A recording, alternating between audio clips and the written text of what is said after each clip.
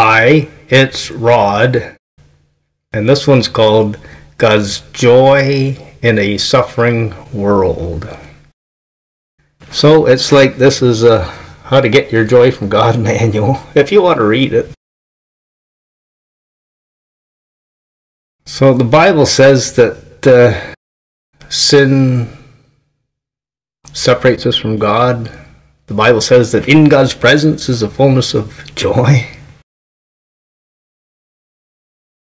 God's solution to our depression problem, our anger problem, is more joy from His Holy Spirit, from His presence.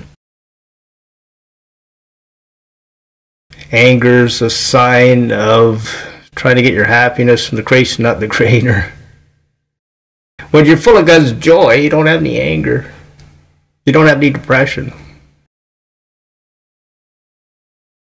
So we need to deal with our sin. It says in the Bible that there's joy in the presence of the angels over one sinner that repents. So there's like joy in heaven over a sinner that repents.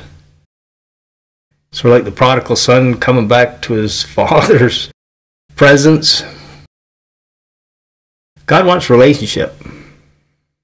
He loves it when people choose to draw close to Him. He draws close to them. The Bible says that in God's presence is a fullness of joy. It says, draw close to God, He'll draw close to you. We can't get close to God through doing good works, but we can get close to God through Jesus' perfect good works done for us. The blood of Jesus can bring us into the presence of God. It's the only thing that can. It's not like God's got a whip in His hand saying, try harder, work harder, then you can come into my presence. He's pointing to the cross saying, my son Jesus took all the punishment for you, come on in. But we're in a spiritual war, and Satan doesn't want us believing God's truth about how to be joyful, or believing God's truth about how to get saved from our sins. So we have to learn God's truth in order to understand how to get joy from Him. And then fight off Satan trying to tell us we can't be happy now. We don't have enough created things to be happy. We need to believe at all times all I need is God to be happy now. Because that's what the Bible teaches. Those that don't believe the truth about how to be joyful God's way aren't very joyful. Those who believe the truth about how to be joyful God's way are very joyful. It's like disobedient to God Christians aren't very joyful. But obedient to God Christians are. You'll know them by their joy, their love, their peace, their fruit of the Holy Spirit. It says that the fruit of the Holy Spirit is joy. We're not like waiting for God to fix the world, to make it a good world for us before we'll be joyful, solve all our problems, then I can be joyful or something. This world is filled with chaos and sin and evil, and it's not supposed to bother our joy from God. We're only responsible for our own choices, whether we want to obey God or not. We can't be responsible for what other people choose to do. We can rejoice in the Lord always. All I need is God to be happy now. I don't care what's on the Wicked Land screen, the TV set, the internet, all the wicked people in misery or something like that. I'm just looking at God and saying, I can be joyful in your presence right now, God. It's like I got this little happy face on my computer internet screen. I look at it, I can be joyful now. God's here. My joy comes from His presence through the blood of Jesus. Thank you, God, for saving me. Thank you for making me joyful. That's all we have to do. It's not through if I fix all my problems, if I work harder or something to finish some goal or something. No, you can have fullness of joy at all times. You can be content whatever circumstance you're in. So it's like the Bible teaches lots of suffering in this world. You can see Satan tempting Adam and Eve to try to look for their happiness from the creation rather than the Creator. Get their joy from some fruit on the tree of knowledge or something. It didn't make them joyful. They should have been trying to be close to God in the Garden of Eden, to be joyful, not wandering away from God into sin with Satan to try to find it from the creation. But that's the Satan's temptation for us. He's been doing it ever since the beginning of time for mankind. Try to get your happiness from the creation, not the creator. It's up to us whether we want to believe that lie or not. You can't be happy without the creation, says Satan. You can't be happy just with God, says Satan. You got to resist him. No, the Bible says in God's presence is the fullness of joy. The Bible says I can draw close to God through the blood of Jesus. I can be happy now. I can be content in whatever circumstance I'm in. I'm a bride of the King of the universe. I can be happy now. I am a child of perfect, awesome, powerful God. I got a second chance to go to paradise, heaven, after I die. I'm happy now. And that should be our witness to others. Christianity works. I got joy. You want it too? Instead of Christianity doesn't make me very happy and I got to sin a lot to try to be happy. That's not a good witness to anybody. Repent. Get closer to God. Be happy now. It's our fault. We can't be blaming others because they're doing such and such. I can't be happy now. Forgive those that are doing evil. Draw close to God yourself and be happy now. So in the Bible, there's lots of suffering. It doesn't sugarcoat life or something. We hear of Noah suffering. He's living in a very evil world and very suffering world. And yet he can have a good relationship with God, helping him through it. It's like the Bible teaches that the wicked get slavery. So we see in the days of Moses that he's like this slave child or something and suffering. Then he ends up murdering somebody. And then he seeks God's help to get delivered from that slavery. If we want to repent of our sins, we get free from the harmful effects of slavery. We may still have to be in slavery because wicked people get slavery. But like Moses, we can handle it with God's help too. Like Joseph, we can handle slavery with God's help too. Like Daniel, we can handle slavery with God's help too. And it's not just slavery to wicked rulers or something, slave masters. It can be slavery to Satan. It says if you want to sin, you let demons in. If you want to sin, Satan takes you captive to do his will. We're responsible for believing Satan's lies or not believing Satan's lies, believing God's truth or not believing God's truth. Satan says you can't be happy now, you need more created things. God says you can be happy now, all you need is me. We decide what we want to believe, and then it creates joy or it creates depression and anger. And we're the ones looking for our happiness in the wrong place with Satan. Like when Jesus was tempted in the wilderness, Satan was saying, you can't be happy with God, Jesus. You need to get it from being king of this world. Jesus said, no, I want to get it from God even though I suffer in this world. I want to be the king of heaven, not the king of the earth right now. And we're waiting for everlasting joy in heaven after we die. We're struggling to have joy now in a suffering world, but we can have it if we want to. Like Paul said, we can learn to be content in whatever circumstance we're in.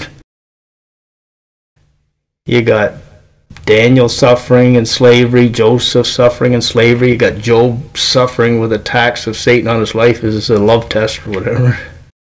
You got King David suffering in sin. He's trying to get his happiness from sex or something. It doesn't work out for him. He starts murdering people. A little sin can turn into a whole lot of sin, and sin separates us from God. Sin is like trying to get your happiness from the creation, like a prodigal son or King David or something. And like King David needed to find out, he had to repent of his sins, get back to the joy of God's presence or whatever. And then when you're joyful, you're not thinking of sinning because you found the happiness you're looking for. It's like when you're getting your joy from God, you're not depressed. When you're getting your joy from God, you're not angry anymore. You found what you're looking for.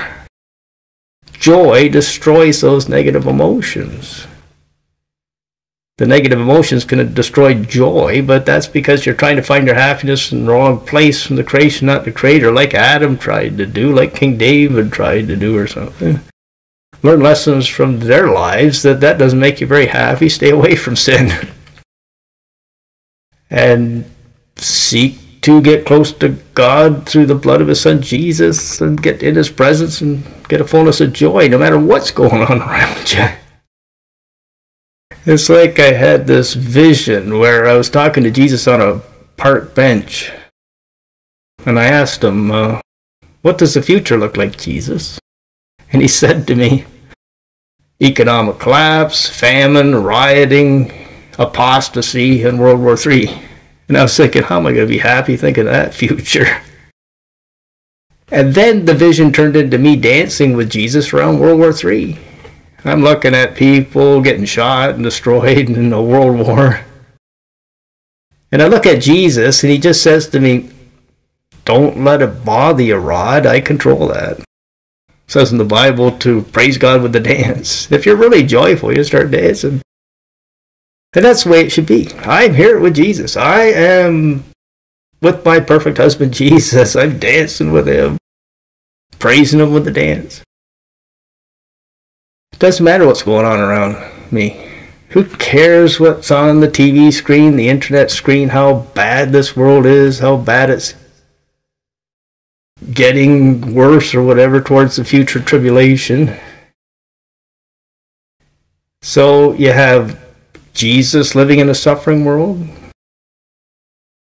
For the joy set before him in heaven, Jesus endured the suffering of the cross.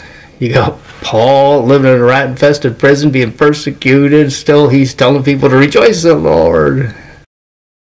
Rejoice always. Be joyful always. I've learned to be content in a rat-infested prison. Jesus is here. So it shouldn't matter what we're going through. If Jesus is here in a fiery furnace, in a lion's den, in a rat-infested prison, in a Planet of the Apes type FEMA camp or something, well, we could be happy now. It's like Job saying in the midst of his horrible suffering, even though God slay me, yet will I trust in him. Yet will I try to find my joy in him. Jesus said, rejoice and be glad, great is your reward in heaven when you suffer persecution.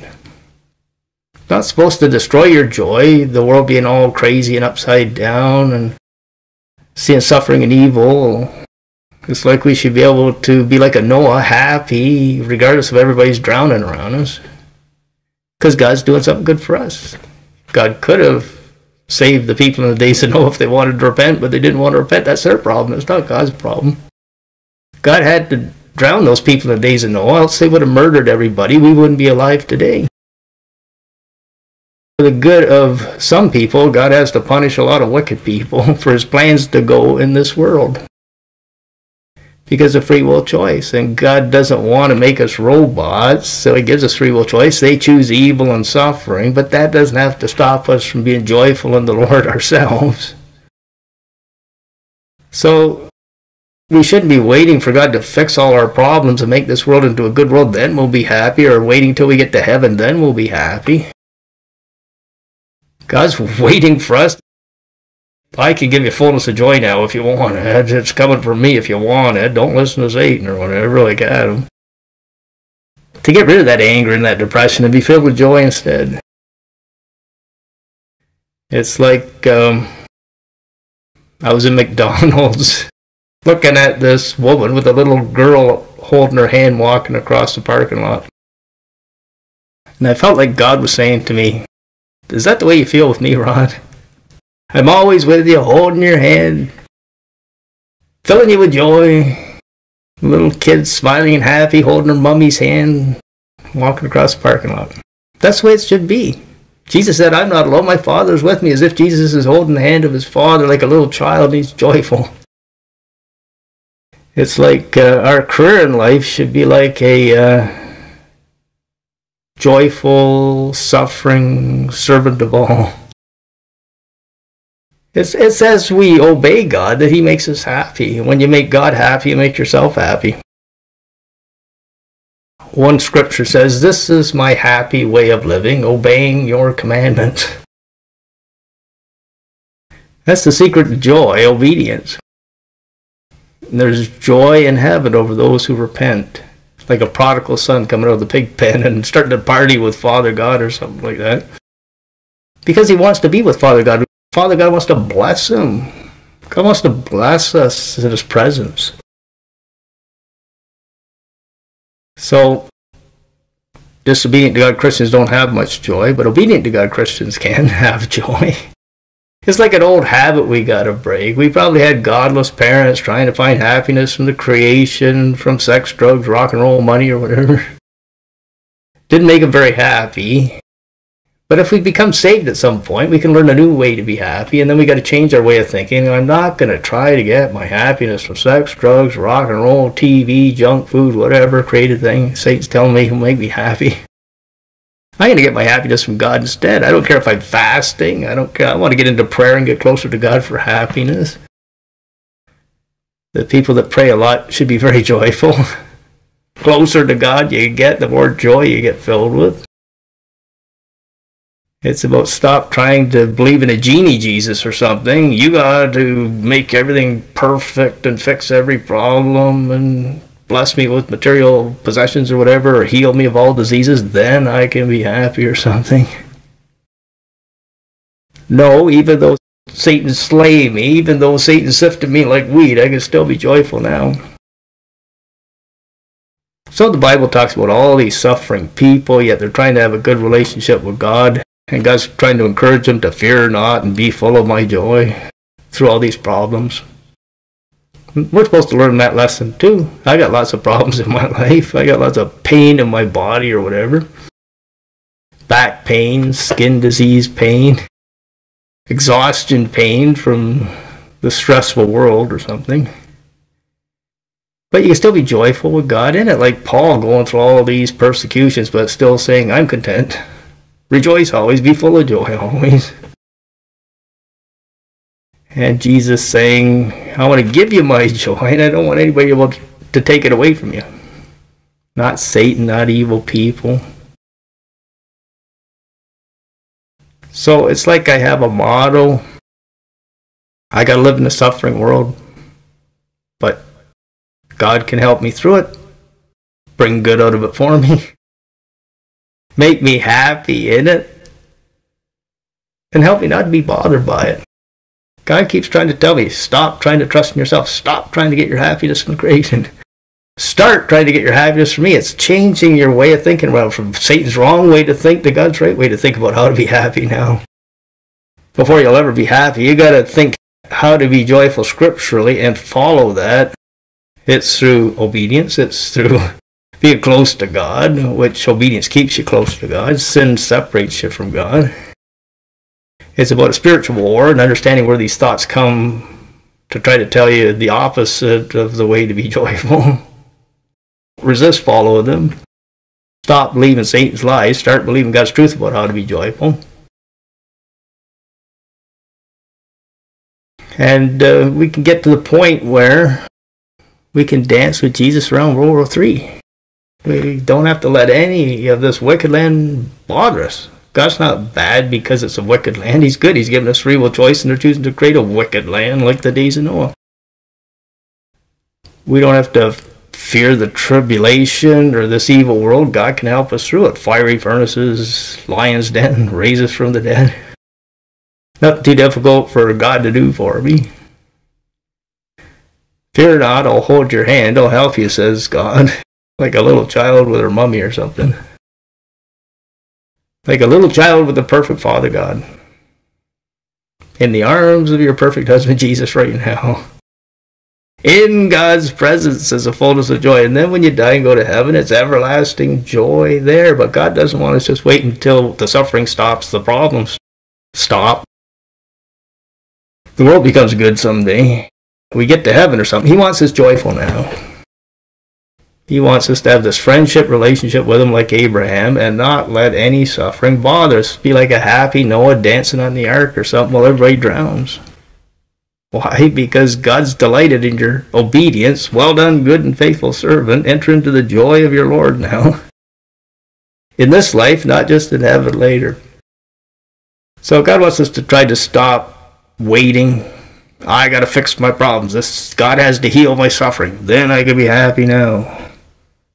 No. Our joy is going to motivate other people to want to change and stop doing evil around us. Say your family or something. Your joy might affect your wife or husband to want to seek God for that joy too. And then, like, marriage relationships can only work well when both people are satisfied and fulfilled with God and shared it with each other. And even if you're in a bad marriage or something, you can be full of joy even though your unbelieving spouse or something isn't. It doesn't matter. We're only responsible for our own choices. Forgive those that do evil things towards us. Let God heal us of that evil. Get close to God, be full of joy and peace and forgiveness for others. Then the depression goes, then the angers go, then the demons flee or whatever. But if you want to sin, you let demons in. If you want to look for your happiness in sinful ways, like a prodigal son or something, you let the destruction in to your joy. But you don't have to do that. Let God show you any sin in your life. Repent of it. Get into His presence. Listen to what He's telling you to do to obey Him and start joyfully obeying God in this earth, like Paul tried to do. And don't let the wicked world bother you. God's in control of it. He can make you joyful in it. Don't let it bother you. And you're on your way to heaven for everlasting joy after you die. So that's a bit about God's joy in a suffering world.